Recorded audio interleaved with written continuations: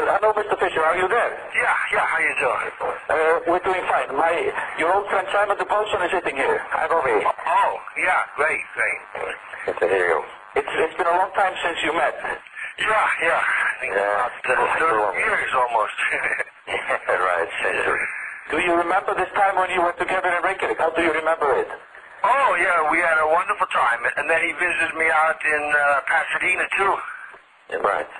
Yeah. That was a fantastic time. We went together all over. Remember? Walking here and there. You visited the stinking USA and you got mugged right away, right? Right. In San Francisco. Yeah. I greeted you in the U.S., no? Right. You're lucky to get away alive, huh? Yeah, I was lucky to get out of it alive because they had knives and they really was going to finish me off. And thanks to my judo training, it saved my life. And it's good for people to train judo, I think, especially policemen. Mr. Fischer, you haven't played chess publicly since 1992 or 93. Is there any possibility of you playing again in public? Fischer random. I don't play the old chess anymore. The old chess is dead. It's been played out. So you would like to play random chess? Fischer random chess. Yes. But there have been news that you might have been playing on the internet. Is that true? Not true. That's a lot of bullshit. That's Jewish lies. They want to distract people from all the crimes they've committed against me. Nigel Short said that he has met somebody on the net who could have been you. He can say whatever he wants. Right. Yes, but do you follow chess at all? I follow the old chess. I followed all the prearranged matches, like the last Kramnik-Kasparov match. Yes. And how do you find? What's your opinion of what is happening in chess right now? At the highest level, it's all prearranged, move by move. It's all prearranged. Yeah. Is it boring, then? No, let me explain something about prearrangement. What is your name? My name is Egil Helgason. Ed? Egil Helgason. Egil Helgason. Yeah, just call me Helgason, that's all right. Helgason. Yeah. Let me explain something about prearranged chess.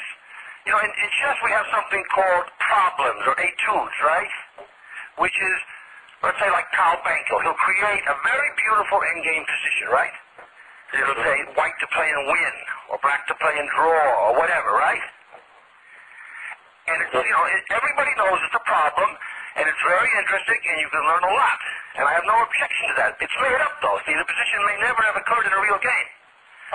Now, you have the same thing now in chess, where you have very interesting, beautiful games, prearranged games, being created by very intelligent players, many of them are very good chess players, working with computers, working in teams. They create very beautiful games. And these games are very interesting, and you can learn a lot.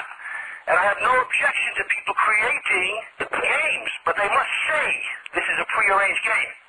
They must not claim that this theater, these games that they are playing, which have been prearranged move by move, are real games that they're finding the moves over the board. This is my objection. You understand? Yeah.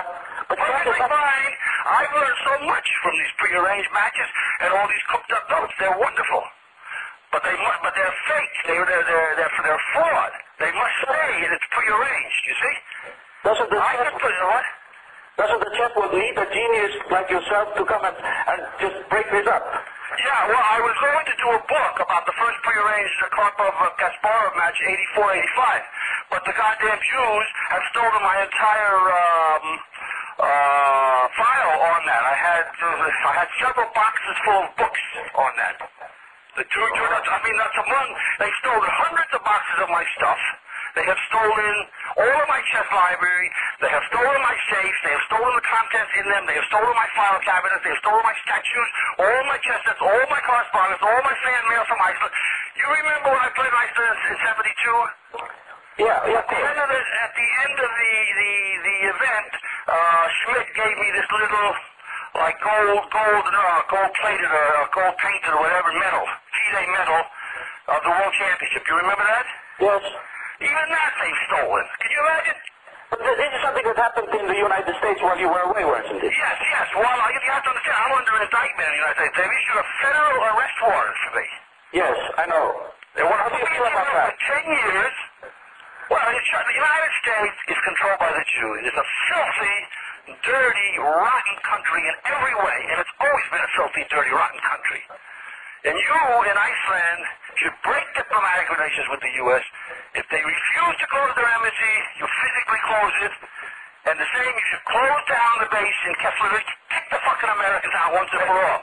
Would you like to go back? Wait a second. That base in Keflavik is a magnet for a nuclear bomb. You know that? What the fuck do you need the U.S. in your country for? Tell me, would you like to go back to the United States or not? I would like to go back when the Zionist dictatorship has been overthrown. Because there's no question they will put me in jail for the rest of my life. I think even this jail stuff is basically a cover. They want to kill me when I go back. There's no question about this in my mind. Yeah, well, can you divulge where you have been staying for the last years? Oh, yes. I have been in Hungary a lot. I've been in Germany.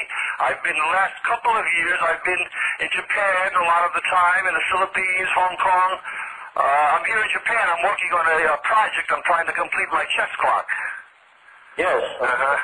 Do you lead a good life there? Are you happy there? Yeah. In Japan? I'm happier than being in an American jail, yeah. Yeah. Somebody told me you have a girlfriend. I don't want to go into that, you know. Okay. Yeah, but you were such an idol. In America, you were a big hero. You were one of the icons of the 20th century in America. Don't you think they might be a bit disappointed in you? Who's they?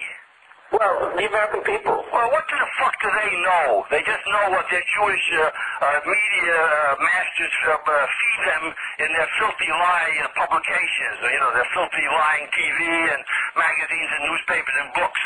What do Americans know about anything? Yes. But for example, a country like Iceland, would you, if I offered you, say, $1 million, $10 million to come to Iceland and play a match with some chess champion, would that be a possibility, you think? We would like to... What is it, $1 million or $10 million? $10 million. 10 million? Well, that's chess. I don't play the old chess anymore. I play the Fischer random, see. I don't play the old chess anymore, period, yeah. So that's period. Yeah, no, I'm finished with the old chess. It's rotten to the core. Yes? Yeah. If you know the truth about the old chess, you wouldn't have any interest in it either. Well, it's mostly played by boys who know computers very well, isn't it? Yeah, but okay, that's legitimate to, but it's not legitimate to play all these prearranged games. And that is what chess is all about at the highest level now. It's all prearranged. I'm telling you. It's prearranged. Somebody should ask Kasparov about my charges. That his first match with Karpov was prearranged move by move. Every single move, every single hit was prearranged. This 84-85 match. Somebody should ask him, record his answer when he answers it live, only live, and then put this through a lie detector. You will see he's lying through his rotten teeth. Yes. He's a goddamn liar, Kasparov. He's a criminal. And so this is your opinion of world chess today? Right. Yeah, it's been my opinion for a long time. I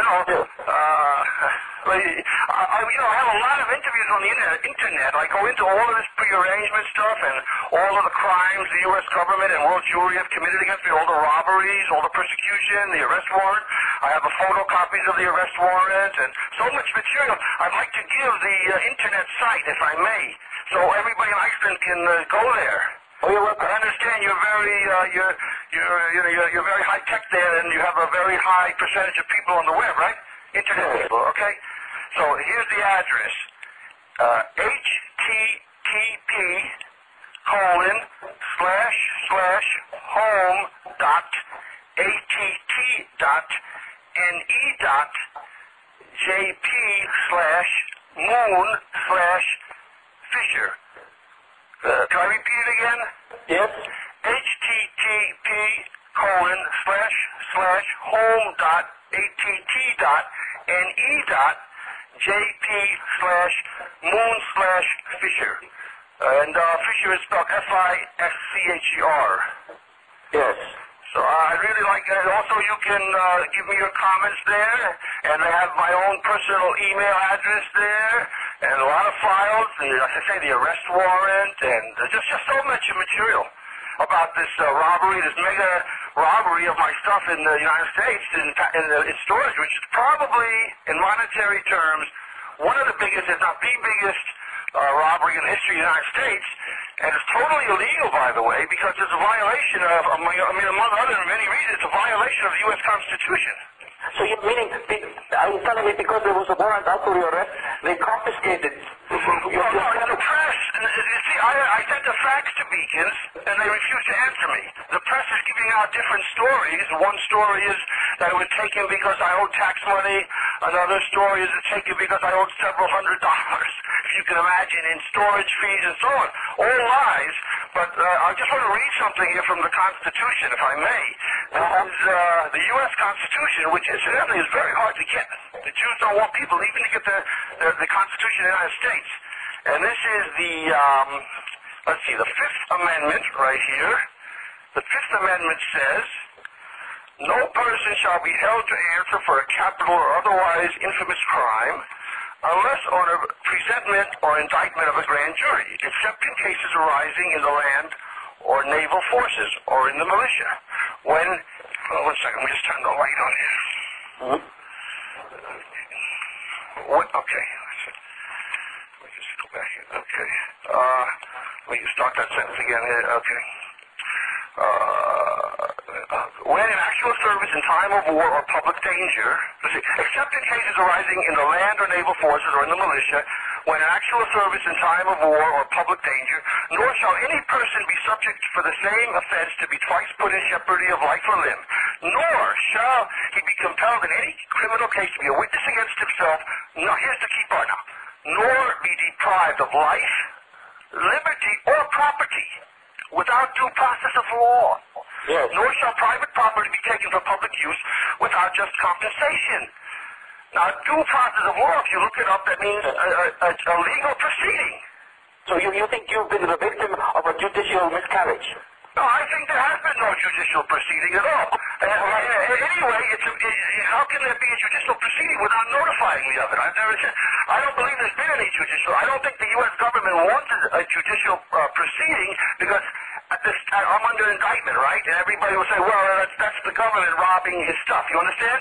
Yeah. So they just have simply blanked it out what happened and let the public use their imagination rather than lock themselves into any particular one story. You understand? But I want to go on now. There's another place here. This is the 14th Amendment. This is incredible because the 14th Amendment virtually says the same thing. Let me read this. It says... This is Section 1. All persons born or naturalized in the United States, that's me, of course, I was born in the U.S., and subject to the jurisdiction thereof are citizens of the United States and of the state wherein they reside. No state shall make or enforce any law which shall abridge the privileges or immunities of citizens of the United States, or shall any state deprive any person of life, liberty, or property without due process of law, nor deny to any person within its jurisdiction the equal protection of the laws. Now, this is very interesting. They're saying virtually the same thing twice. Why do they have to repeat the same thing, that people shall not be deprived of their property without due process of law? Obviously, let me explain that. Obviously, the United States is controlled by the Jews, and the Jews simply do not abide by this law. You understand? So even though they put it in the first time, the Jews continued to grab people's property without due process of law, so they put it in a second time, you see, in a Second Amendment, but it didn't do any good either. The Jews have an insane lust for other people's property, for other people's work, for other people's rights. They are parasites, they're motherfuckers. Please, I don't like this kind of language on my show. Yeah. I'm sorry. Go ahead. Do you have any intention of having your indictment, having the situation corrected? Do you know that some Icelandic chess players actually went to the American Embassy in Reykjavik to speak on your behalf some years ago? Oh, that was nice of them, yeah. But it's like spinning in the wind, you know. Well, they did. They weren't successful. No, they weren't. They're not successful. Look, the Jews have got an infamy. You know how many times I beat the dirty Jew Arthur Biscayr? I must warn you again, please. That's not that dirty. Is that a four-letter word, dirty? No, okay. But I'd like to know if you... How many times did I beat the Jew Arthur Biscayr in a row? He's a former U.S. champion, one of the Jews' best chess players in the world, a grandmaster. How many times did I beat that goddamn Jew in a row? You beat a lot of... Yeah, how many games did I beat him in a row? Guess. Yes. I don't know. It's never been published in any book. You won't find it, because the Jews control all the books everywhere, all the magazines. It hasn't been published anywhere. You know how many times I beat him in a row? No draws in between. How many times? 10 times, 15 times. 13. I don't know. 13. 13. Yeah, and that was the last time we played. We didn't play after. Nothing like this never happened where a Jew grandmaster has been beaten 13 times in a row. You beat Latson 6 times in a row. You beat Petrosan 6 times in a row. No, I beat not Petrosan. I beat Time Runner. Another dirty Jew 6 times in a row. But don't you miss these times, Bobby Fischer? You were... No, I don't miss them because I have outgrown the old chess. No, I don't look back at it at all. No, I don't miss it at all. No. I'm interested in today. I'm interested in today. Yes. But the last time you played was in Yugoslavia in 1993, I think it was. Yeah. You played for quite a sum of money. And that's the reason why you were indicted by the U.S. government. Do you feel any remorse for doing that? No, of course not. Look, that goddamn, this law that I was indicted, it's not even a law, it's just an executive order signed by then-President George Bush Sr., you know. Not even a law. It's quite an illegal executive order he signed, because it didn't go through Congress. Or you know, the U.S. is actually just a vicious dictatorship. Most of the things are settled now by executive orders. It's completely a violation of the Constitution. But Boris Spassky, he played you, and he never had any problem. Of course not. Neither did my second Tory. Nobody had any trouble. Nobody. Only me. Only me. They want to put in prison for 10 years. Do you know that the U.S. government has given my name to Learning International as their trademark? You know this? What is my name worth?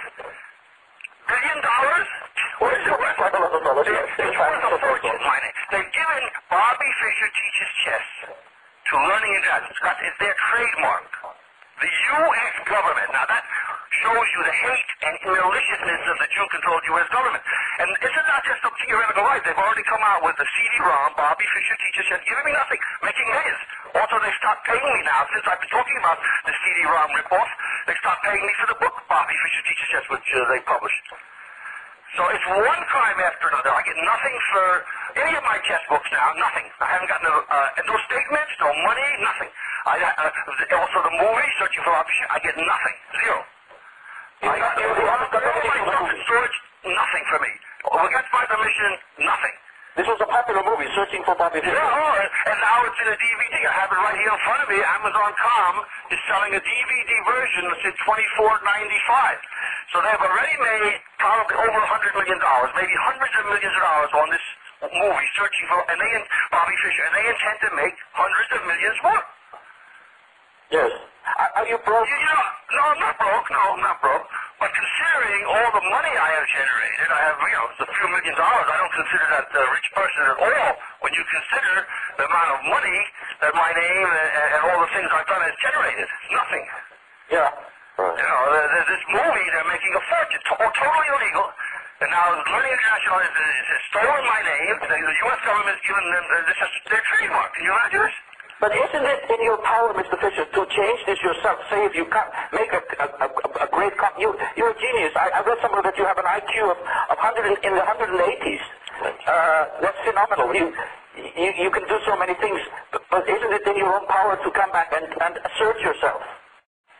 Well, I'm asserting myself right now on your program. Yes. Yeah. Well, I don't know what you mean, assert myself. Well, it takes two to tango in chess, two to play a game of chess. Like, you don't always just sit down and play against myself, do you? Well, you could pick someone. You could pick some Icelandic champion. All right. I'm interested, yeah. But you have to get a sponsor, yeah.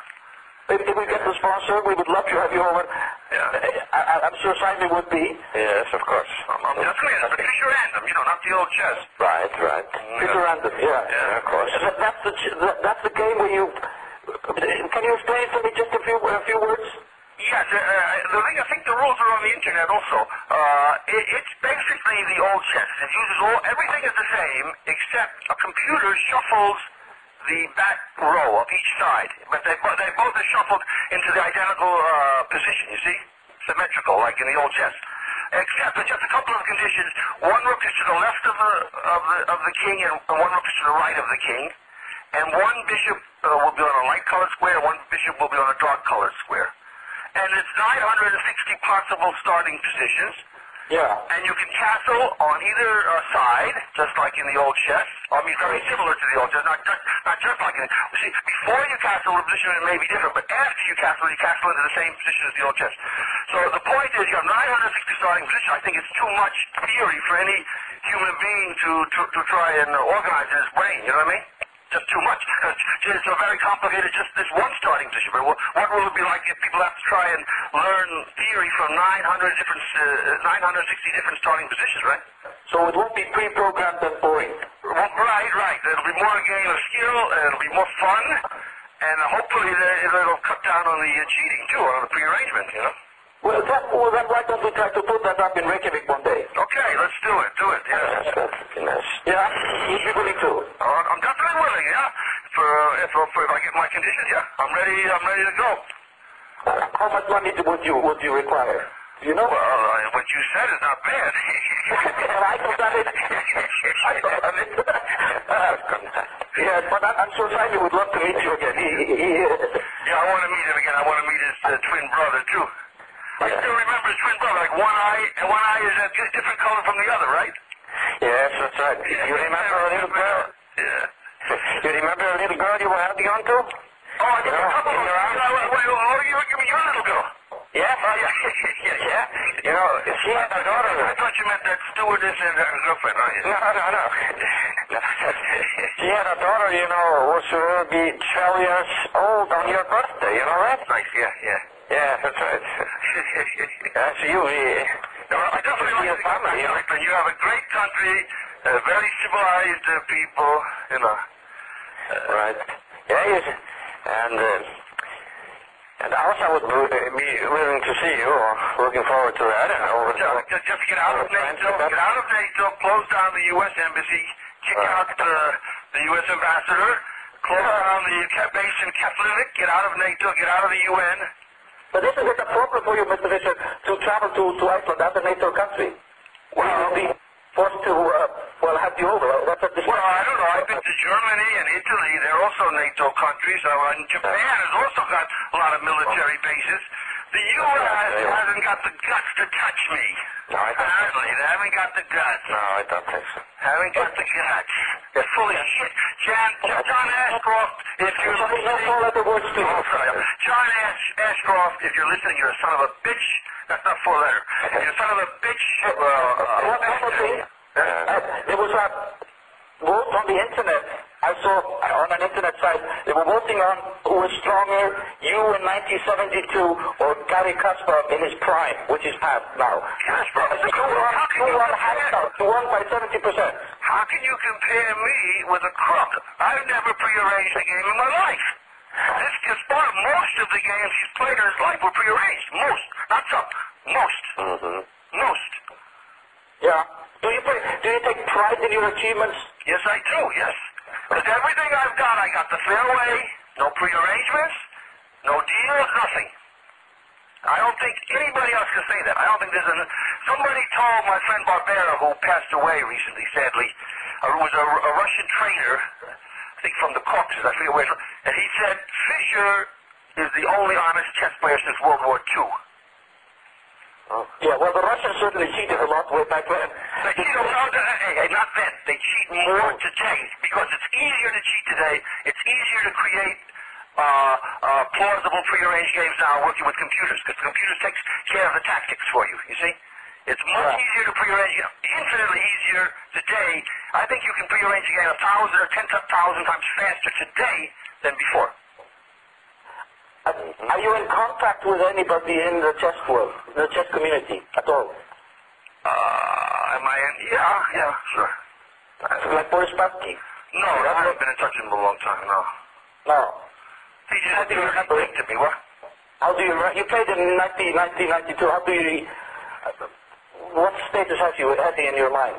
Oh, he's a very great chess player, but he's a crook like all these other Russian Jews, you know. Well, Mr. Fischer, my show is almost over. Yeah. It's been a pleasure having you here. Okay. It seems you will continue to be the same controversial figure you have been for the last decade. Yeah, okay. That will not change. Yeah. No. Yeah, I've been trying to get on the Iceland radio for over a year and a half. A year and a half ago, this was about the spring or summer of 2000, I called up to your president. You know that? Right. Yes, I know. And I asked if he could help me to get on the radio in your country, and he said he would try, but he said this is not a dictatorship, it's a democracy. I can't tell the media what to do. And I never heard from anybody, see? So even the president couldn't get me on, but Sammy Paulson did it. So Sammy Paulson has trouble. Yeah. The president couldn't or wouldn't get me on the radio in Iceland because probably the U.S. ambassador told him, yeah, this guy's bad news, keep him off the air. We don't want him telling the truth about the U.S. What a rotten, filthy Jewish company it is. Bobby, you're already well known here. Nobody thinks badly of you, you know. You did a great thing here. And I know there's a lot of anti-American feeling, a lot of resentment about that Keflavik. It's a real shame that, that Icelandic Airlines has to fly into a U.S. base. What a humiliation. Yeah. Just close down the base. If they refuse to go, send them some letters with anthrax. They'll get the message. That's a bit harsh. I'd like you, just to finish, I'd like you to say farewell to Sammy. Okay, Sammy. Wonderful to talk to you again, and I hope this is just the beginning of, renewing our friendship. Well, likewise, thank you very much. I'm looking forward to mailing you, talking to you, and I want to get on other radio programs, other radio programs in Iceland. I want to go on for a much longer time, hour, 2 hours, even 4 or 5 hours. I don't care how small the station is in Iceland. I want to get on. I want to talk. I have a lot of things to say. We just scratched the surface now. Okay. That's good. Okay. Yeah, God bless you. Thank you very much, Bobby Fischer. In Japan, thank you. Okay. Just I want to say goodbye to everybody in Iceland. Thank you. Nice to talk to you again. Thank you, Bobby. Bye. Bye, friend. Yeah.